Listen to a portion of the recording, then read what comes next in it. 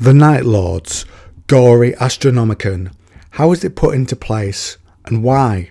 Why is it similar to what the Emperor does with his shining beacon?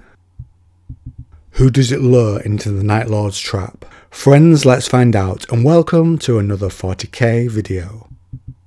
Drawing from the Nightlords trilogy by Aaron Dembski-Bowden, in particular the last one.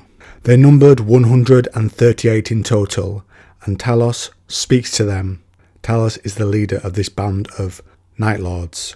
He says, "I hold the Imperium's founding ideal, that the species must know peace through obedience. I aim to bring the Imperium back into those skies." He asks those gathered before him, all Psykers, what they know of the warp. One says it's where those who are disloyal to the Emperor go. Talos kills one of them and says, "Commune with your power in whatever way works best. Reach out now and feel for the soul of your dead leader."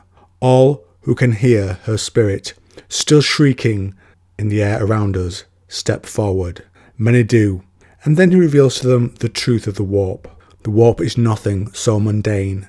Beneath what we see of the universe is a layer we do not. Through this unseen sea of souls, an infinity of demons swim. They are even now digesting the spirit of your murdered kin. The warp is not sentient, neither is it malicious. It simply is, and it responds to human emotion and suffering. And in such moments, humanity is at its strongest and most honest.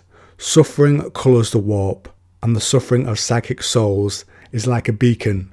Your Emperor uses that suffering as fuel for his golden throne to project the Astronomican. He says the suffering of those here will make a beacon of his own. The people of the city will feel pain, and he knows the Psykers can already feel it. He says, "Let it saturate you." Listen to the screaming of souls as they dissolve from this realm into the next. Let their torment ripen within you. Carry it with you as an honour, for together you will become an instrument no different from your beloved distant Emperor. You, like he, will become beacons in the endless night, bred from agony. With the pain I give you, with your prolonged agonies, I will choke the warp at the Imperium's edge. Mankind's Emperor will ignore Sagoalsa no longer, and will learn an old lesson. It is not enough to force criminals and sinners into exile. You must make an example of them. Leniency is weakness. Later in the tale, we are told that the husks laid out on each table scarcely resembled humans in any real sense. One was a mess of musculature and stripped veins, twitching its final moments away on the surgery table. The flayed ones were little better. Neither were those now deprived of their tongues, lips, hands and noses. Ruination was complete on each and every one of them. Desecration had never seen such variety. The Nightlord Navigator was walking through a living monument to fear and pain. This was the Legion's imagination given form. The screaming gallery. "Was it like this?" she asked the Nightlord, who nodded. "Very much so. Now do it," he commanded. Talos' command was heeded. Octavia took a stale breath, moved to the closest table, and removed her bandana. "I'll end it for you," she whispered to the organic wreckage that had once been a man. It turned its eyes towards her with the last of its strength, lifted its wet gaze to the navigator's third eye, and looked into absolute oblivion, and as she repeated this, the message went out, the Astra telepathic duct. 16 minutes after its contingent of psychically gifted souls received the mortis cry from several worlds elsewhere along the duct. The Astra telepathic relay at Overlast Station went dark. No trace of its further existence was ever noted in an Imperial record. All 540 souls aboard were entered into the Adeptus Astra Telepathicus Chronicles of the Lost at the headquarter bastion on the world Heres, Croatia subsector. In Ultima Segmentum, the final astropathic transmission from Orvalas reached 34 other worlds, strengthening the bleak song. Past its already potent voice, it took 4 hours. Now seeing the damage this event does on the larger scale, how it reaches out, the parts of the Imperium, let's return to the Navigator. One by one, Octavia killed them with her secret sight. Each of them looked into her hidden eye, and though she never knew what they saw, she knew what would happen. By the 12th, she was drooling herself, trembling, bleeding from her third eye. By the 15th, she could barely stand. By the 18th, she could no longer recall who she was. She passed out as she murdered the last. First Claw gathered later around the command throne of Talos, who explains what he has done to them. Each astrotelepathic adduct is as unique a thing as a fingerprint. One might be created by artifice and intent, several worlds being colonized in alignment near stable warp transit routes, allowing the psychic dreamers on each planet to speak across the untold distance. Others are born of chance and happenstance, boosted by the warp itself, or by a simple twist of fate that allows a number of disparate worlds the chance to call each other across the solar winds. The Imperium has hundreds of these ducts. Tellus was smiling now. They grow, they fade, they rise and degrade, always in flux, with few other ways to make astropathy even an iota more reliable.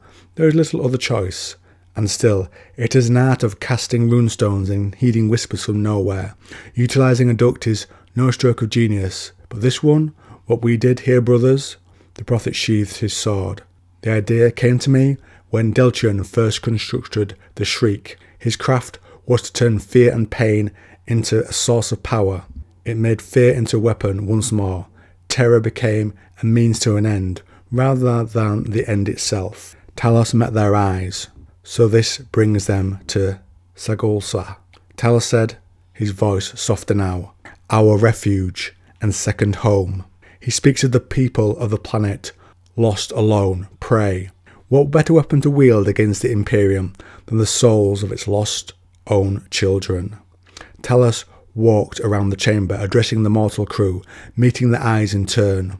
All this power and pain at our fingertips. Weapons that can level cities. A warship capable of breaking entire fleet blockades. But that means nothing in the long war. We can leave scars on steel, but so can any ragged pirate vessel with a battery of macro cannons. We are the 8th Legion. We are the Nightlords. We wound flesh, steel and soul alike. We scar memories. We scar minds. Our actions must mean something, or we deserve to be forgotten, left to rot amongst ancient mythology. Talos took a breath, his voice growing soft again. So I gave voice to the song. The song means something, a truer weapon than any laser battery or bombardment cannon. But how best to twist this silent song into a blade that might bleed the Imperium? He says the pain they inflicted was drunk on by the astropaths, and when they expired, it was as husks bloated by genocidal suffering. We bring them agony and fear night after night. They scream it out as psychic pain. They screamed it out upon the moment of death, right here into the astropathic duct. World after world is hearing it, even now. The astropaths on those worlds magnify it with their own miseries, adding verses and choruses to the song, sharing it with the other worlds in line. Talos paused, the final moment of his speech coming.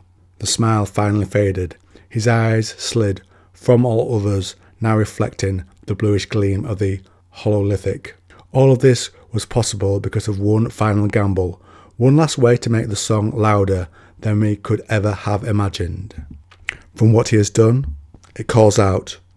But it is not the Imperium that answers in this tale, but the Eldar, and in particular one, the Phoenix Lord Jane Zar, who Talos reaps a price from before she kills him. Before she does that, Zar tastes the grenades he has slyly hidden from her sight, and she is blown into parts with his last act. So on that grisly note, we wrap up today's video. If you can find a copy of the Nightlords trilogy, it's excellent. I think it's one of my favourite 40k trilogies, and I love reading it. Finished the book yesterday. I felt like a video to some moment in it would be a good tribute to those great novels, so I chose what you've just listened to. Have you read the trilogy? Do you root for Talos and his companions like I did? The wonderful dark and light we get from those characters? or did you just like this Grizzly Lore video? Comment down below.